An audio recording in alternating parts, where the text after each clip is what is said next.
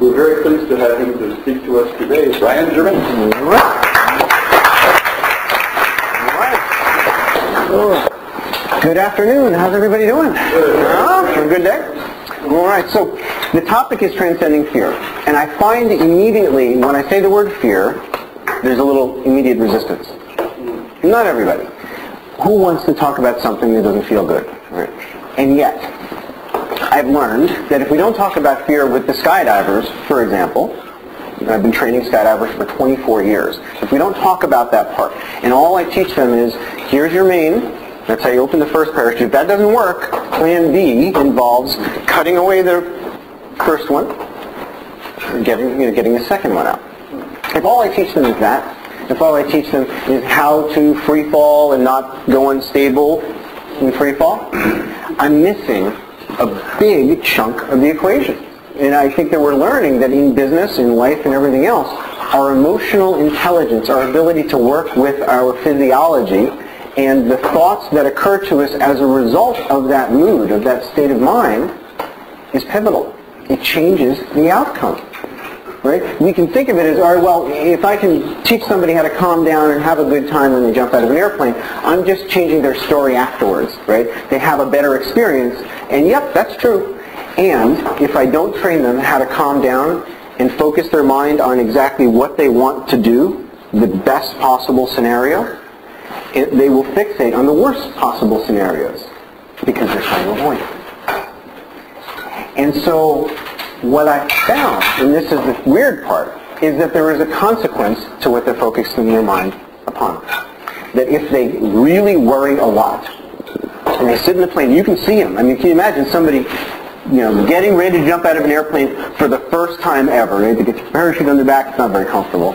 The plane is noisy, and it's cold, and most of them are rattling. They're held together with duct tape, we use cheap airplanes. And they are contracted, Think about what's their breathing going to be like. And they hold their breath. Their face is, sometimes it's white, sometimes it's red, depending on. And they are thinking only about what they don't want to see happen. They don't want to tumble out the door and have their parachute get spun up. They don't want to crash into the ground. They don't want to land in the water. They don't want to hit a tree. And all they can think about is those things, the cautions, right? I don't want that to happen. Take this as a metaphor. That's my point. That's why I'm here. In life, we have loads of things to be afraid of. I'm not saying we should avoid thinking about them, but we should avoid dwelling upon them, because what I've noticed about the skydivers is that when they jump out of the airplane with huge amounts of fear and all they have is negative visualizations and they haven't been practicing in their mind the positive possibilities and preparing for the positive possibilities to occur, sort of being ready to receive that, they have the worst case scenarios playing out way more frequently. Way more frequently. We see parachute malfunctions at a higher rate. We see mistakes on landing.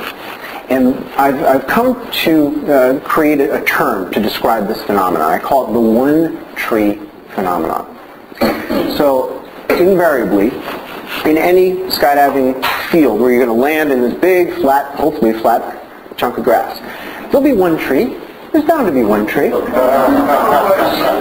And I say to them, here's the deal. You can land over there, you can land over there. Even if you land across the street, just, look out for the power lines. But please, there's this one tree. Please don't hit the tree. Guess what's in their head, right? So they're in the airplane thinking to themselves and repeating over and over and over, don't hit the tree, don't hit the tree. How do you think they make themselves feel because they're thinking about that? And invariably, I'll talk to them on the radio, of course. We don't just shove them out of the plane. We've got a radio on. We'll just say, turn left, turn right, because guess what happens if you don't tell them what to do? Nothing, right? They freeze. That's part of the fear response, isn't it? Doing nothing. Some say that it comes from nature, hiding, right? Hiding from the danger. And I say turn left, turn right, and I point them in the right direction, which is into the wind for landing, because it minimizes the ground speed, increases the chances of them walking away from the landing. And there's that tree off to the right. So they keep going like this. And what happens is, I don't know how this occurs, but I've seen it play out many, many times over the past 24 years of training parachutists. And do they hit it or they land right next to it, right? Because there is a magnetic attraction to whatever we keep thinking about, isn't there? And so my point here is that fear is consequential. Just like creating a state of mind that results in success, right? Where you feel great.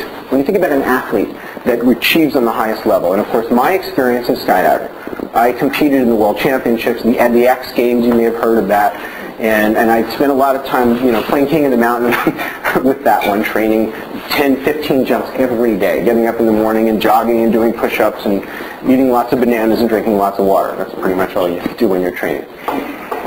And I learned that the people that I was competing against, especially in a higher level, and we're talking about in the X Games, 118 countries are watching us.